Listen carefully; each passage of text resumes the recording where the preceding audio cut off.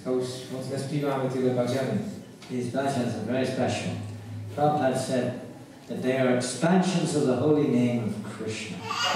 Bhajany jsou opravdu speciální a Prabhupada o nich říká, že to jsou expanze svatého jména Krishny. And they also, we talk a lot about chanting Hare Krishna, and sometimes we talk about chanting the name purely.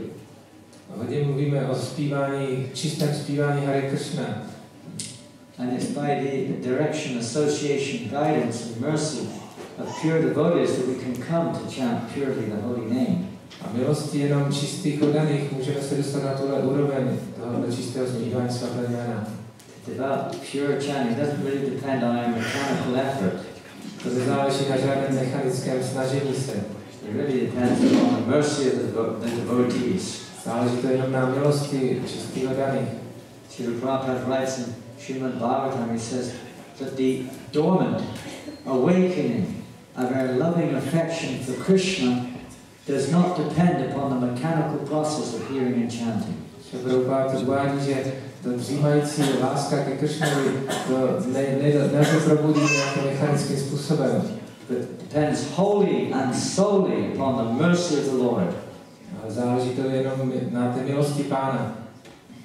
And the only way to get the mercy of the Lord is to get the mercy of the devotees. Aby jsme získali milost Pána, musíme získat milost jeho oddaných. So before we start, I'd just like to mention today is the disappearance day of one great devotee. A rád bych dneska zmínil, že je den odchodu jednoho velice významného oddaného. Who knows whose disappearance, besides those I've talked to already, who knows whose disappearance day is it today? Kdo ví, či je dneska den odchodu? That Krishna Pandit.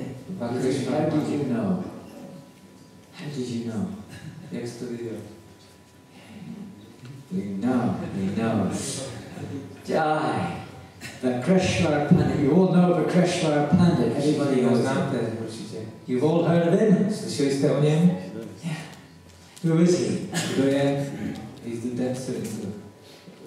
Who is he? Yes. Okay, we'll leave the rest till later.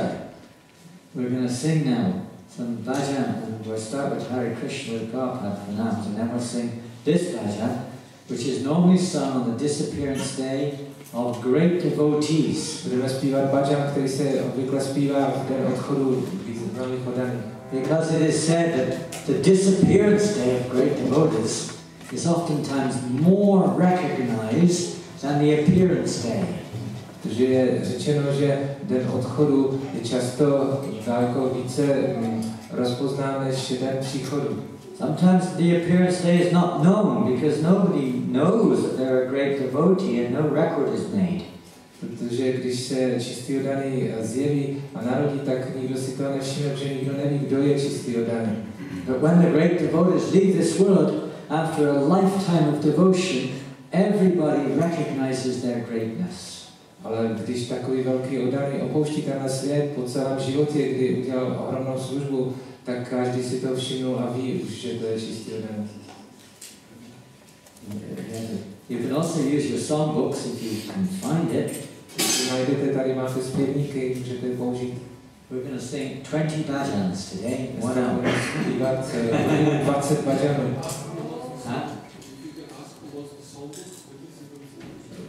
Kdo chce zpěvník, kdo potřebuje zpěvník? The songs that we'll sing will come on the notice board, but if you on the screen, you may not see. Tady sice na zdi, ale potřebujete takový velký zpěvník. This is something we miss out on in our Krishna consciousness sometimes. Is the opportunity to associate with and hear from Narottam Das and Bhaktivinoda Thakur. Takže to je, co někdy vlastně nevyužíváme, a to je ta združování se a zpívání těch písní Bhaktivinoda Thakura. In their songs they take us through the process of from Nam Apara to Namabas to Shuddhanam, from offensive chanting to pure chanting. Oni nás takhle provádí svými písněmi od té úrovně nečistého zpívání až po to čisté zpívání. They guide us how to chant purely. A vedou nás k tomu, aby jsme zpívali čistě.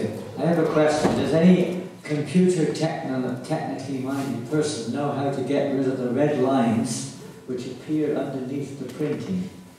That indicates it's not there in the English dictionary. You haven't got time to put all these words in the English dictionary. You know how to do that. Don't work everything out. Sometimes in the name of correcting everything, we lose everything.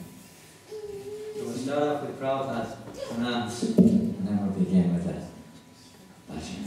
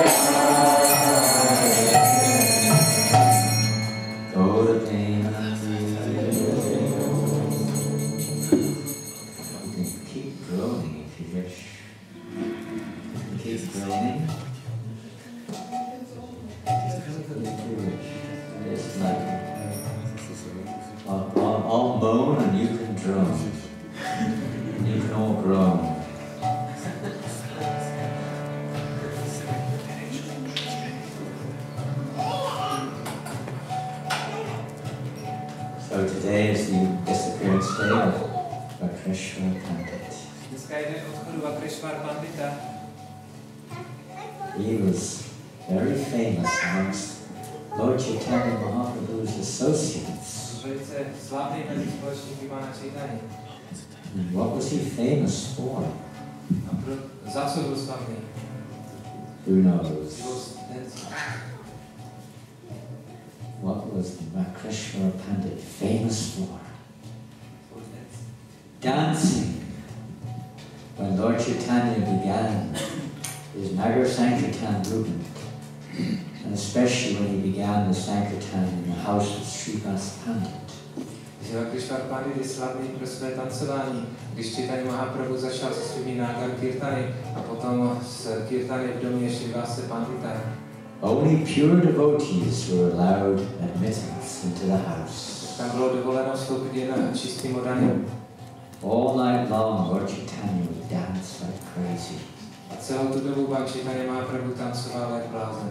Sri Damodar, different devotees, well not so much Sri Damodar there, but different devotees would sing the glories of the Lord and Lord Chaitanya would dance. Svaru Damodar a další oddaní opěvovali slávu Pána a Chaitanya Mahaprabhu tancoval jak šílenec. Vakreshwar Pandit was also attending these amazing kirtans. Tyto kirtany taky navštěvoval Vakreshwar Pandit.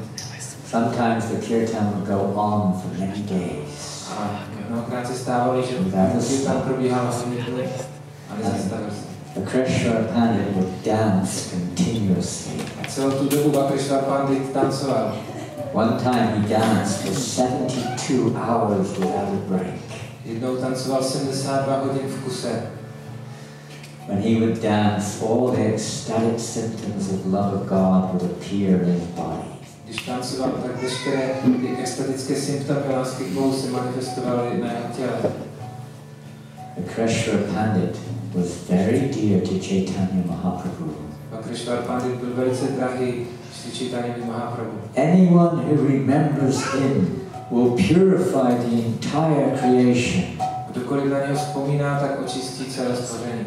He is the embodiment of Krishna prema. On je stělesněním Krishna prémy. And the gods and the demons would all become enchanted by his dancing. A polovozy i démoni jsou okouzleni jeho tancování. Now, one of the famous pastimes in Lord Chaitanya when he was in Nadia, Navadvip, was the deliverance of Devananda Pandit. Jedna ze slavných zábav Chaitanya Mahaprabhu je, když byl na Navadvipu, tak vysvobodil Devananda Pandita. Devananda Pandit was not a devotee of Lord Chaitanya. Devananda Pandit nebyl oddaným Pána Chaitanya. He was a devotee of Krishna, but he did not recognize Lord Chaitanya as Krishna.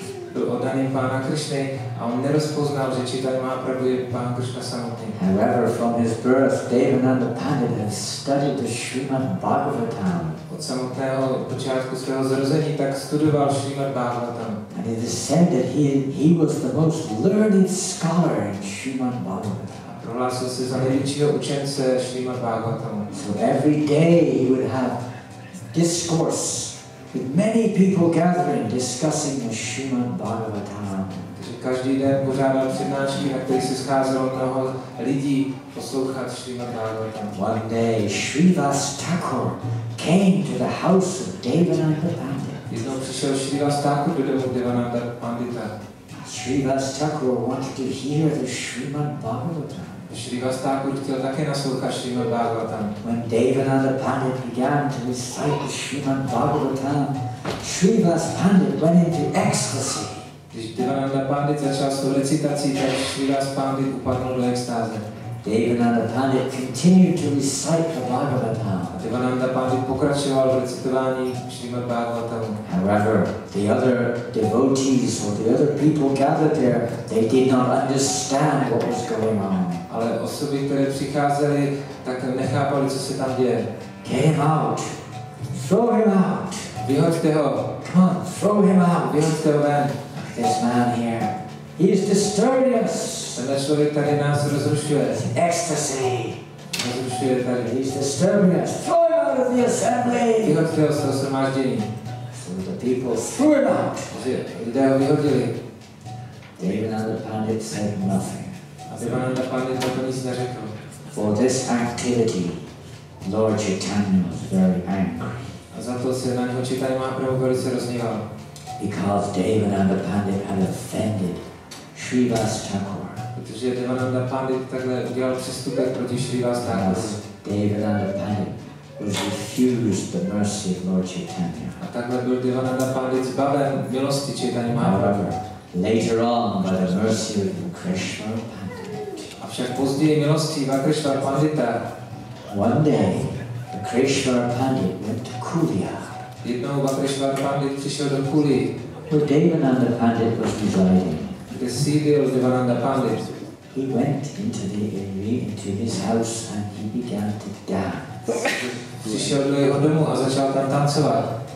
And when Devananda Pandit saw the Krishna Pandit dancing, Devananda Pandit became attracted. A když Devananda Pandit viděl tohle jeho tancování, tak byl k tomu přitahován. Crowds of people gathered around. A davy lidí se shromáždili kolem. Devananda Pandit picked up a stick.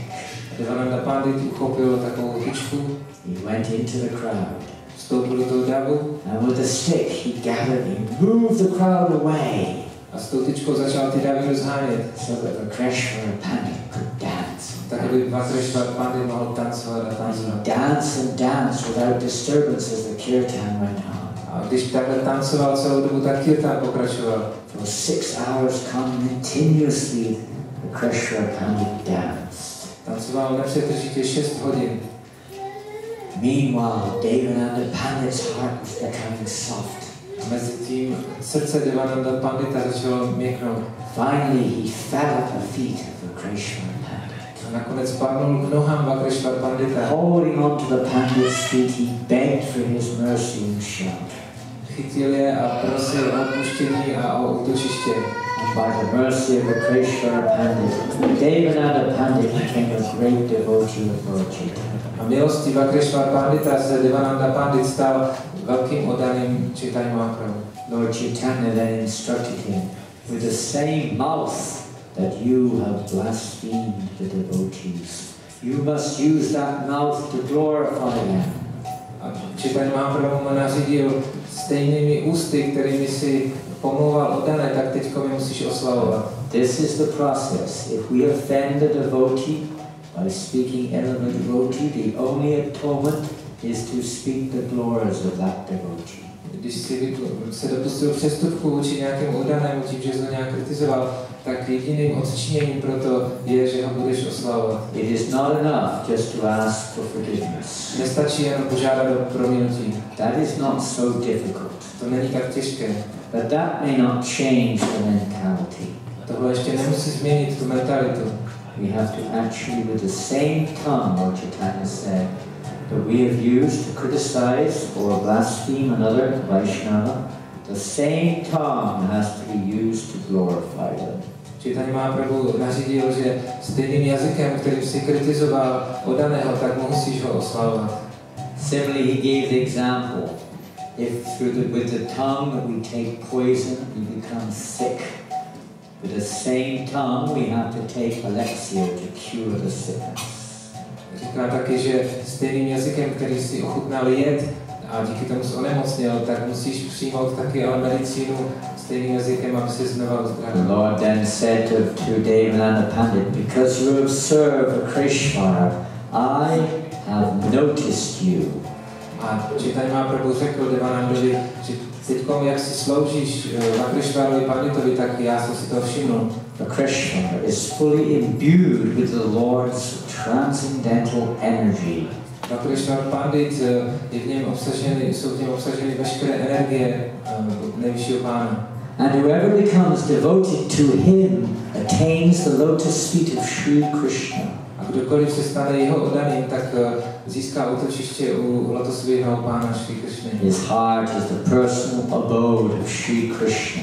Jeho srdce je sídlem nejvyššího Pána. And as Sri Krishna dances, so the Krishna also dances. Stejně jako nejvyšší Pán tančí, tak Vakrishvára Pandit také. Wherever one can get the association of the Krishna, that place is the sum total of all holy places. místo, kde můžeme vzít společnost Vakrishvara Pandita, tak se stane tím nejlepším posvátným místem. And is as good as Vaikuntha. A je stejně tak dobré jako Vaikuntha.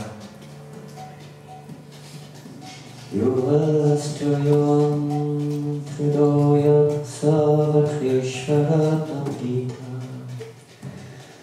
Krishna visajanitena prabhu sukham adijana sasrayakam mayam netam karanamaya iti chaitanya pradeso upachamaduram vachaha svapakasha videdena sastrekatam visat.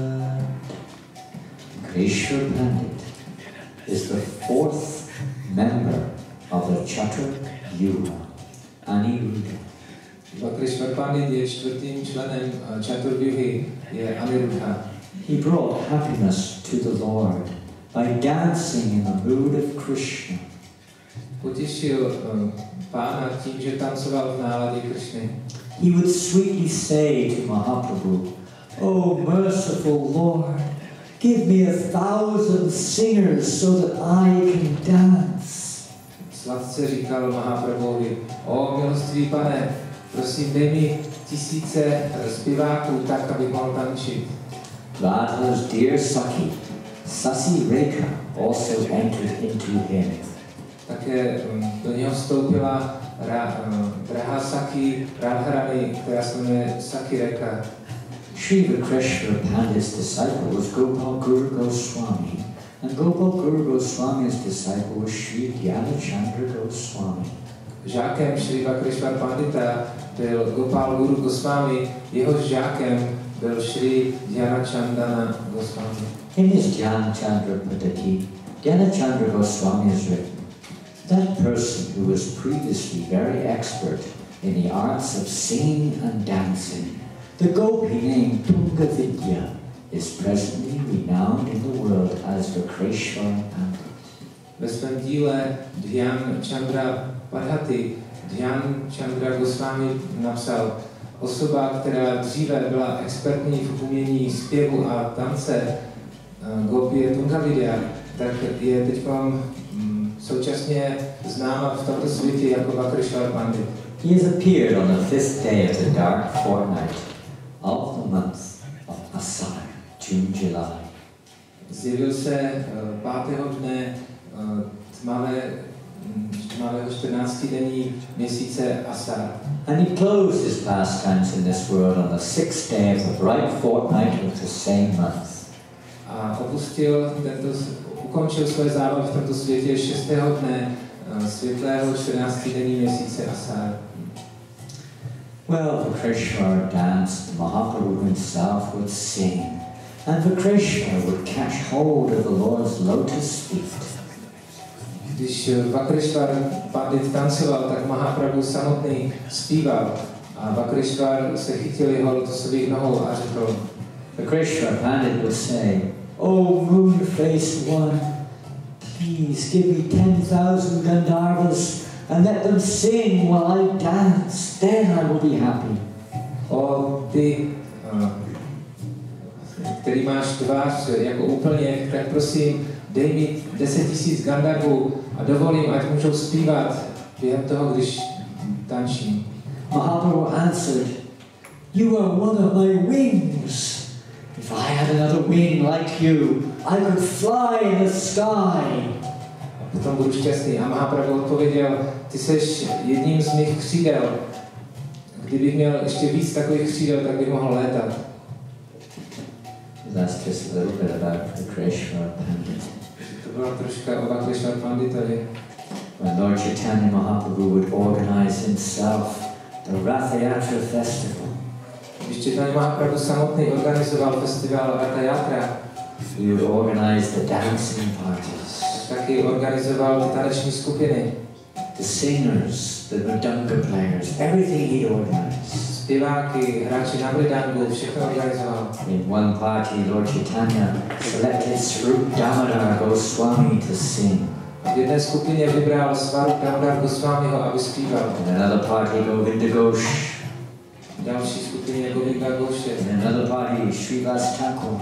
Další Srivas In Thakur. another party, Mukunda. Další Mukundu.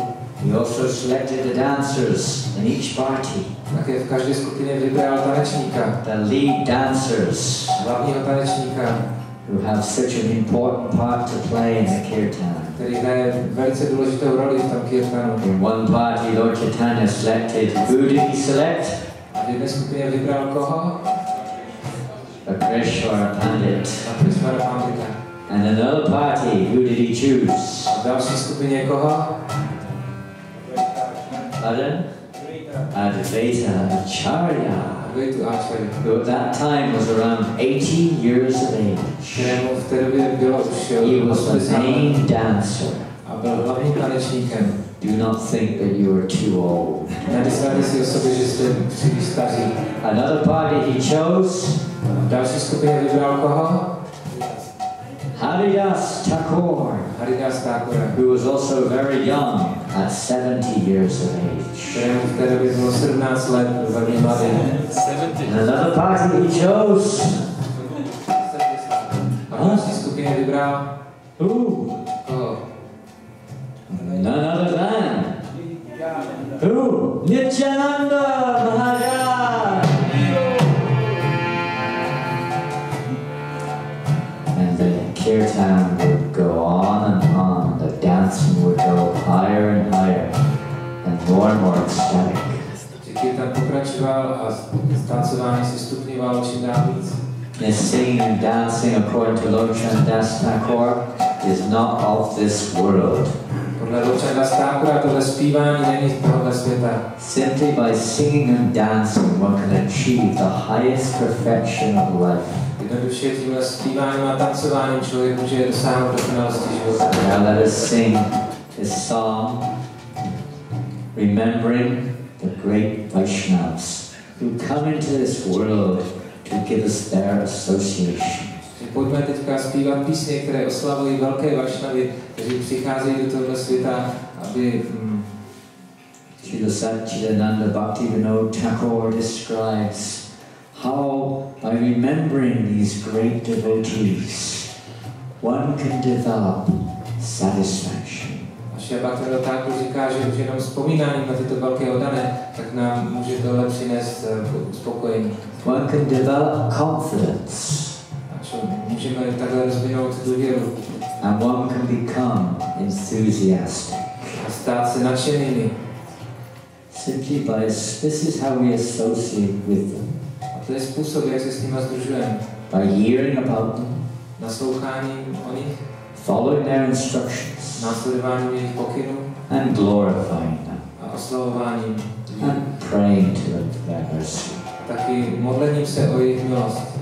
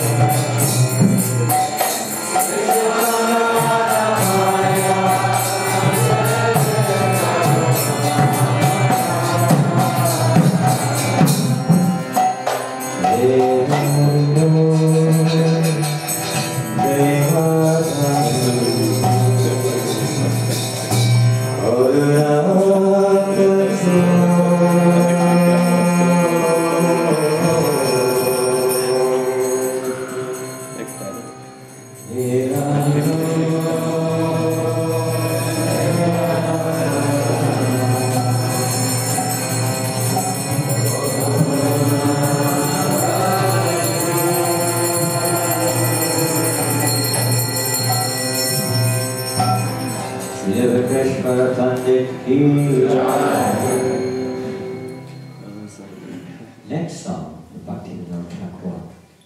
This is from Gita. Píseň Bhaktivinoda Thakura je z Gitávali. Srila Bhaktivinoda Thakur wrote hundreds of songs. Bhaktivinoda Thakur napsal to písně.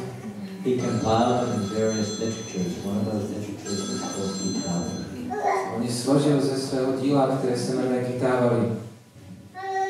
In this song, which is a very simple song, a tahle píseň, která je ve skutečnosti velice jednoduchá, the meaning is very, very simple. Význam je velice jednoduchý. He's simply requesting everyone to chant Hare Krishna. Jednoduše v ní žádá všechny, aby zpívali Hare Krishna Mahamantru. He describes how Lord Chaitanya Mahaprabhu, in a very sweet voice, chants the Mahamantru. A popisuje v ní, jak Chaitanya Mahaprabhu velice sladkým hlasem zpíval tuto Mahamantru. He requests us all, whoever we are, whether we're married, single, to always chant the holy name of Krishna. A žádá nás všechny, ať už jsme svobodní nebo ženatí, aby jsme všichni zpívali Hare Krishna. Whether we are happy or whether we are distressed, always fill the lips with the holy name. Říká, ať jsi šťastný nebo trpíš, tak neustále měj svá ústa naplněna svatými jmény. We are struggling in this world of Maya. Zápasíme v tomto světě s májou. Toiling fruitlessly to try to find some pleasure. A úplně beznadějně se snažíme najít nějaké štěstí. But we are simply suffering.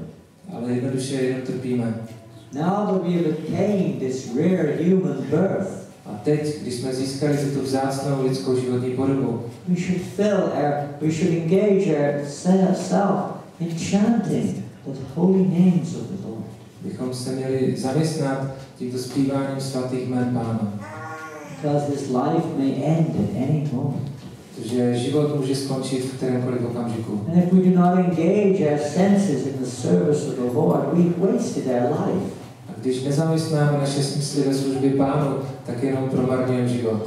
Protivanov appeals to everyone, please, at least once in his lifetime, relish the holy name of Krishna. Takto Bhaktivinoda naléhá na všechny, prosím, aspoň jednou v životě vychutnejte toto svaté jméno Krishny.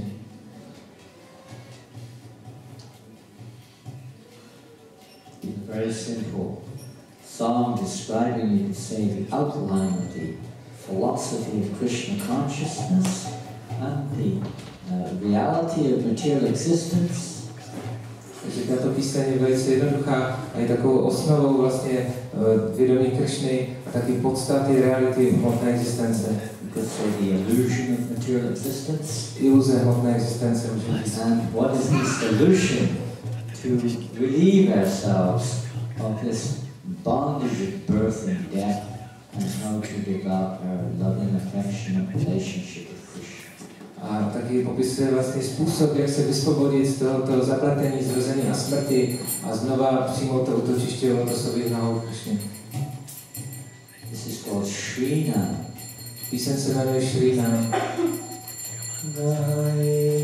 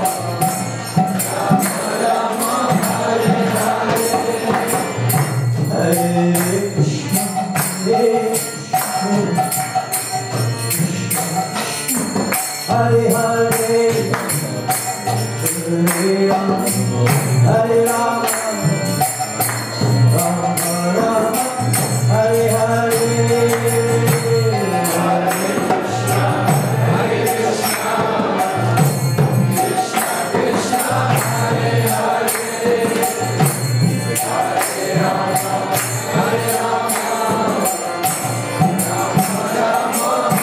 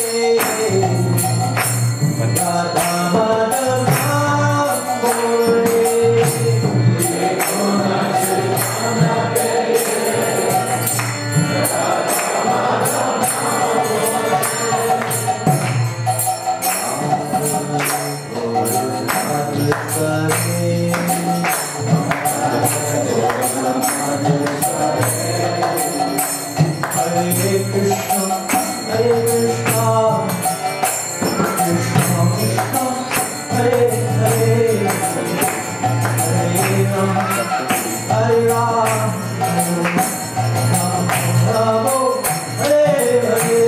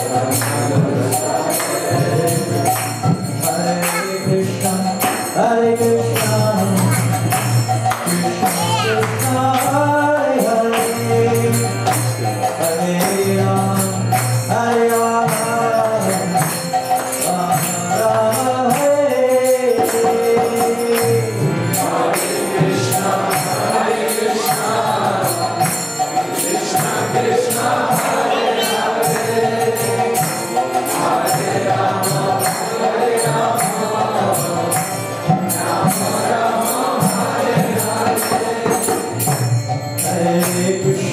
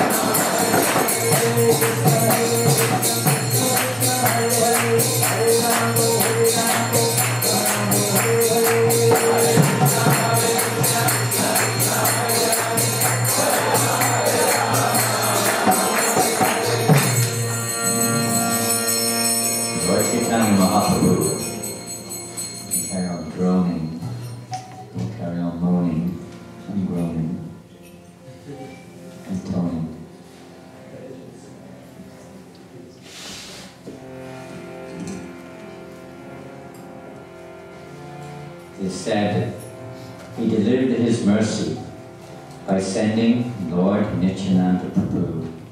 Pán Chaitanya Mahaprabhu prohlásil, že seslal svou milost v podobě Nityananda Prabhu. All over the world, or at least all over Bengal. Po celém světě, nebo alespoň po Bengálsku. To deliver all living entities. Poslal ho, aby vysvobodil všechny živé bytosti. Nityananda Ram Kitya, by going door to door, Tím, že chodil od dveří ke dveřím, spreading the holy name of Krishna, rozšiřoval svaté jméno Krishny, along with Haridas Thakur, spolu s Haridasem Thakurem. Nityanandam Maham Naumi Sarvananda Karam Param Harinama Param Devam Avaduta Shiyahum. I bow down to the Supreme Personality of Godhead, Sri Nityananda Prabhu, who is the awarder of the highest joy of all, the bestower of the holy name, and the crest jewel of all Paramahamsa entities. All glories to you, O son of Rohini. I am controlled by you. If anyone even once chants the name Nityananda, they will become purified, and I will immediately accept that person as my own. Nityananda, Nityananda, Nityananda Ram. Nityananda, Nityananda, Nityananda Ram. Nityananda, Nityananda, Nityananda Ram.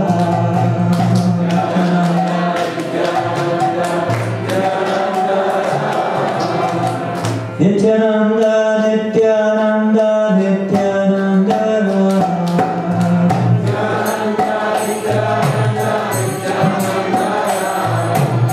Nityananda,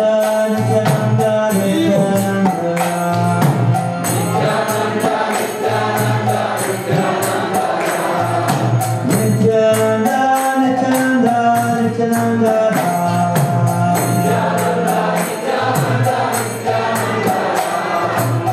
Nityananda, Nityananda, Nityananda Ram. Lord Nityananda established a marketplace for the holy name. Some of you have been to Mayapur. Who has been to Mayapur? And where in Mayapur, at least in Navadvip, where did Nityananda Ram establish the Nama?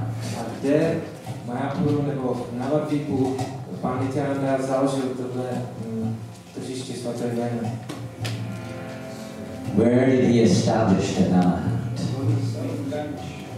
Huh?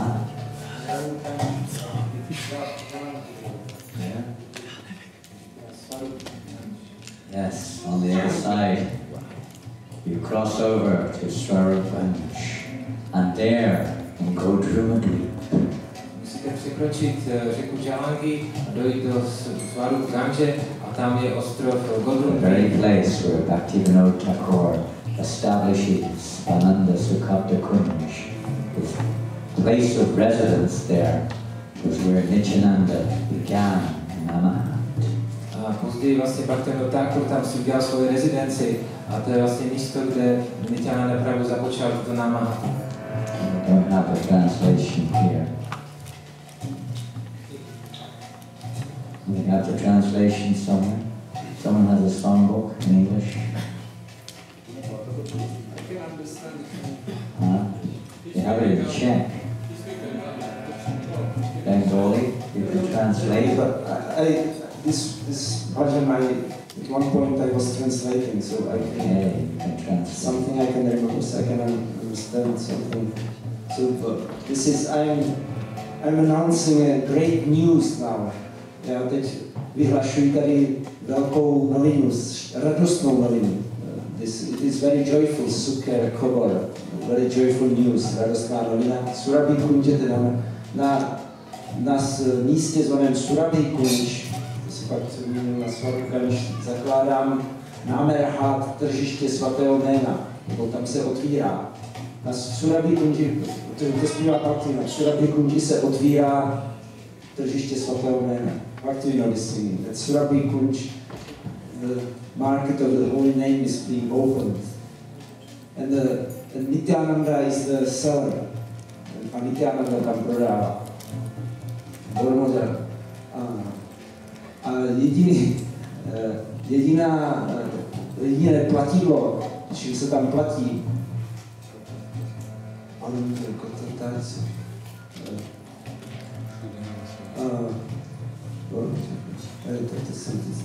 protože všude nám šej. Jediné platidlo, kterým se platí za čisté jméno, je víra. Shraddha bude. Selling a pure holy name, the price of one's faith. The price is only faith. Just pure faith is the price what you pay for the name there. Yes, so now we can go for the pure faith.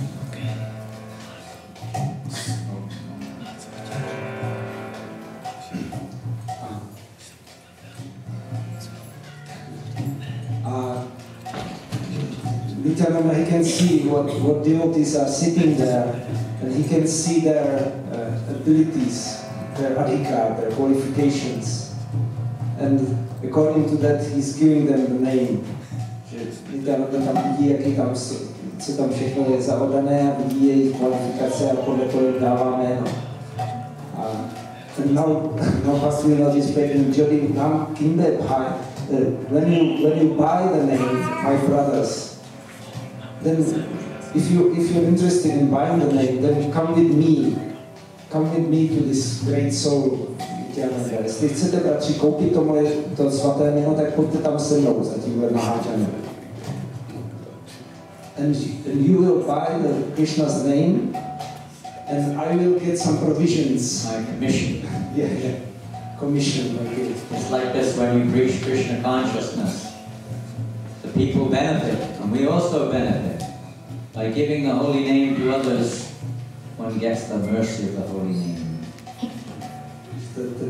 Když si koupíte svaté jméno, říká Protivanov, tak z toho já budu mít nějaké provize. Když kážeme svaté jméno, tak potom my taky z toho získáváme jako nějaké provize pro sebe. In this way your desires will get fulfilled. Tak se naplní vaše touhy. And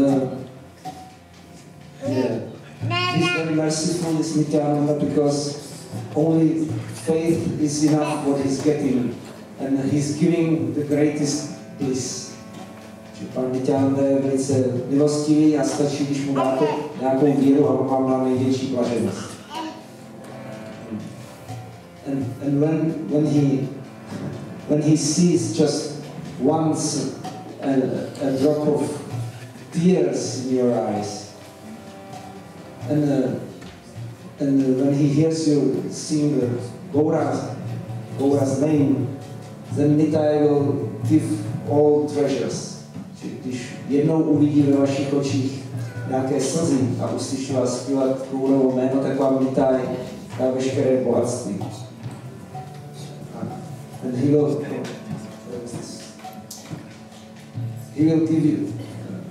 give you pure teachings about Krishna. He will give you good progeny and wealth and knowledge and strength.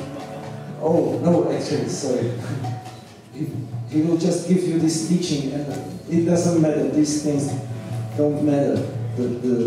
What is your origin? What is your birth? And what is your wealth or knowledge or strength? That doesn't matter. He's indifferent to that. Že Nityananda vám bude dávat čisté učení o Krishnovi a jaké máte původ a poznání a bohatství a sílu, tak na tomu je úplně jedno.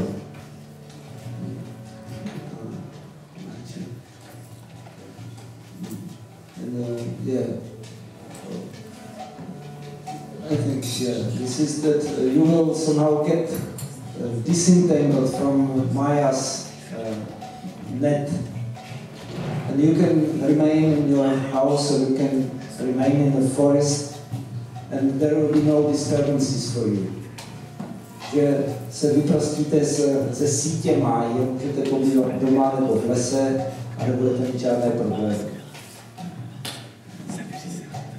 You will no more be afraid of Kali. And this merciful Nitai, he will give names to everyone, including Chandavas or the outcasts. Že nebudete se ničeho bát, už se nebudete bát Kaliho a Nityananda to jméno dá všem, včetně Chandavu a vyvrhel. So Bhaktivinoda is calling like this. Except for Nityananda's lotus feet, there is no other shelter. Bhaktivinoda říká a volá, že kromě Nityanandových lotosových nohou není jiné útočiště.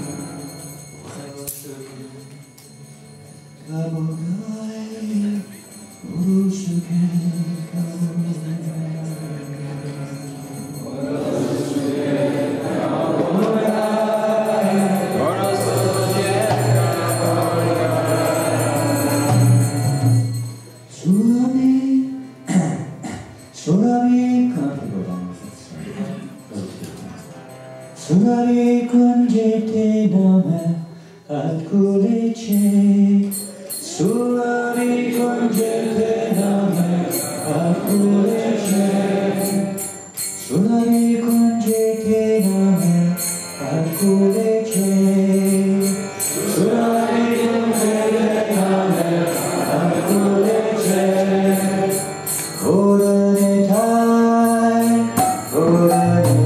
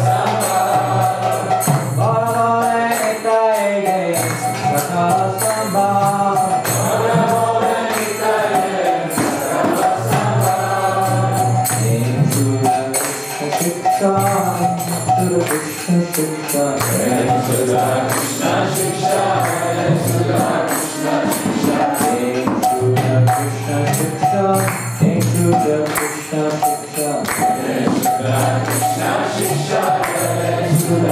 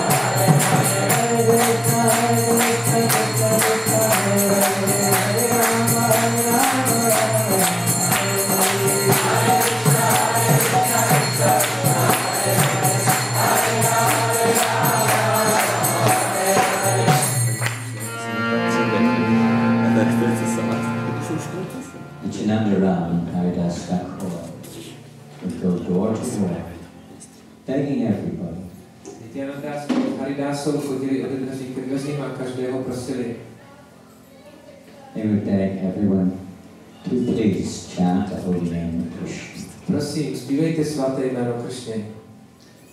To follow the instructions of Krishna. Následujte Krishnovi pokyny. And to worship Krishna. A uctívejte Krishnu. They would say, O men of faith, O men of faith, by the order of Lord Gauranga, O brothers, we beg this request of you. Říkali, o lidé, kteří máte víru, prosím, na pokyn pána Gaurangy, o bratři, žádám vás o toto. Please chant Krishna. Prosím, zpívejte Krishna. Worship Krishna. Uctívejte Krishnu. And follow Krishna's instructions. A následujte Krishnovy pokyny. Their intention was to bring everyone to the platform of pure chanting of the holy names. Jejich záměr byl, aby každého přivedli na tu úroveň čistého zpívání svatých jmen. They request the people, please, be careful, remain free of offenses. Prosili lidi, buďte opatrní a vyhýbejte se přestupku. Even the chanting of Nama Das, please avoid this. Prosím, i na úrovni zpívání Nama Bhas, vyhněte se jim. Nama Das is the clearing stage in chanting. Nama Bhas je fáze úroveň zpívání očišťovací. Our chanting is not completely pure. We're not chanting intentionally offensively. Kdy to zpívání není ještě úplně čisté, ale zároveň nespíváme jako záměrně, že chceme přitom konat přestupky. There are two kinds of Nama Das. Jsou dva druhy Nama Bhas. There's Chaya Nama Das. Jedna úroveň Chaya Nama The Bhas. shadow of the holy name. To je stín svatého jména. And Protivanov Nama Das, Protivanov Nama Bhas. which is a reflection of the holy name. To je odraz svatého jména. Of the two, the Chaya Nama Das means that one is chanting with ignorance. A z těchto dvou, tak ta Chaya Nama Bhas znamená, že to člověk zpívá v nevědomosti. One hasn't realized the transcendental nature of the holy name. Že nezrealizoval transcendentální povahu svatého jména. One's chanting may not always be so attentive. A to zpívání nemusí být vždy pozorné. One is not chanting with a purposeful intention of obtaining material results. Ale nespívá záměrně, aby získal nějaké materiální výsledky. Or liberation. Nebo vysvobození. If the chanting is for the purpose of obtaining a material return or liberation, is Pratibimba Nama Das. Pokud je takové zpívání za tímhle účelem těch materiálních výsledků nebo vysvobození, tak to je Pratibimba Nama Das. Such chanting will not lead to love of God. A takovýhle druh zpívání nepovede spát k lásce k Bohu. But will merely get the result which one is desiring. Člověk může získat tímto způsobem ten výsledek, po kterém touží. And chanters with such intention will find very great difficulty in advancing at all. A člověk, který zpívá s takovýmhle záměrem, tak bude mít přitom velké těžkosti. But those who are chanting in Chaya Nama Das, or just in ignorance or the lack of full attention, in the association of great devotees, can develop pure natural attraction for the holy name. Ale ti, kdo zpívají na té úrovni Chaya Nama Das, ať už z nevědomosti nebo z nepozornosti, tak ve společnosti čistých oddaných se můžou dostat na tu úroveň čistého zpívání. So we should carefully try to avoid these offenses in chanting. Měli bychom se velice pečlivě vyhýbat těm přestupkům proti svatému jménu. And also become free of the motivation to chant for material reasons. Také se zbavit té motivace zpívat za účelem hmotných výsledků. We should simply chant in the beginning to purify our hearts. Na začátku máme zpívat, abychom očistili svá srdce. And ultimately to develop our love for Krishna. A takhle postupně nakonec rozvinout tu čistou lásku ke Krishnovi. Janananda Prabhu also requests us to give up all improper behavior. A za tímhle účelem Janananda Prabhu nás taky žádá, aby jsme zanechali veškerého nesprávného chování. We can carry on with our worldly activity. Můžeme pokračovat se světskými činnostmi, but only in relationship with Krishna. Ale pouze ve vztahu s Krishnou. Not simply for the sake of it. Nejenom za účelem těch činů. But that which is favorable to help us to develop our relationship with Krishna. Ale můžeme dělat cokoliv, co nám pomůže rozvinout náš vztah ke Krishnovi. We have to learn to see our work in relationship with Krishna. Musíme se naučit vidět tu naši práci v souvislosti s Krishnou. The ability which we have to do the work is coming from Krishna. Ta schopnost, že tu práci vůbec jsme schopni vykonávat, tak ta pochází od Krishny také. The objects or the instruments for work are given to us by Krishna. A taky různé pomůcky a nástroje, které ty práci potřebuje, nám Krishna dodává. The result is given by Krishna. A výsledek nám taky dává Krishna. And whatever we do, we should try to be Krishna conscious while we work. Takže během toho, ať děláme cokoliv, tak si máme být vědomí Krishny neustále.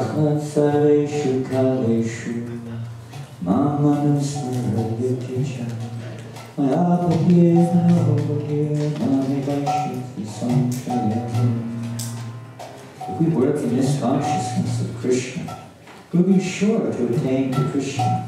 Každá práce, která je vykonávána s tímto vědomím Krishny, tak zajisté povede ke Krishnovi. Their mind intelligence fixed on Krishna and our activities dedicated to him, we will attain him without a doubt. Když naše mysl a inteligence je upnutá na Krishnu, tak je jisté, že jednou ho dosáhneme. Even in the most seemingly materialistic situation, Krishna is everywhere. I v prakticky zdánlivě velice materiální situaci, tak Krishna je přítomen všude. We just have to learn to appreciate and understand his presence in everything. My se jednoduše máme naučit oceňovat tu jeho přítomnost za každých okolností. Janananda Goswami and Haridas Thakur would go everywhere to give everyone this opportunity to be Krishna conscious.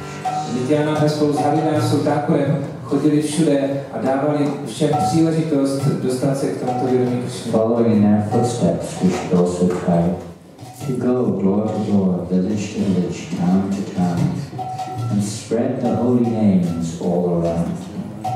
A následující v jejich letech se máme taky snažit chodit od města k městu, od vesnice k vesnici a po celém světě šířit tady toto vědomí Krishny.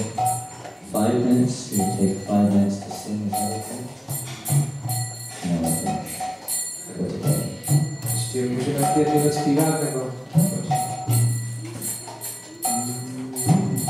The Lord's order to process around the town and chant. Pánův pokyn chodit po městech a zpívat. Process. Meaning to go all around the town and chant the holy names of Krishna. Viti Viti Yachi Yati Nagaradi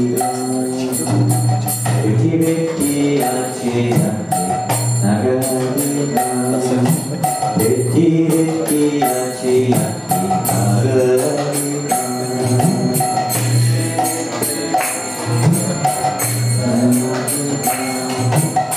Viti Viti Yachi Yati Nagaradi.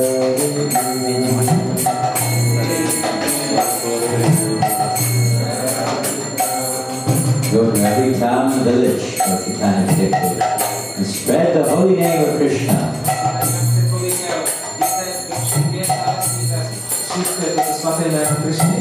This afternoon we're going. Where are we going this afternoon? Where? Loud and clear. Somewhere. Somewhere nearby.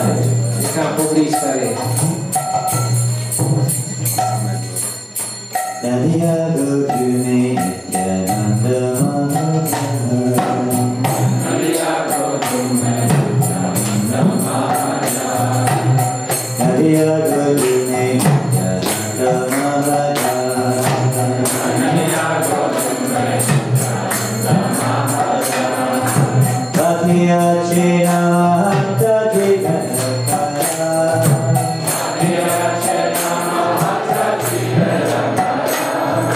Patiya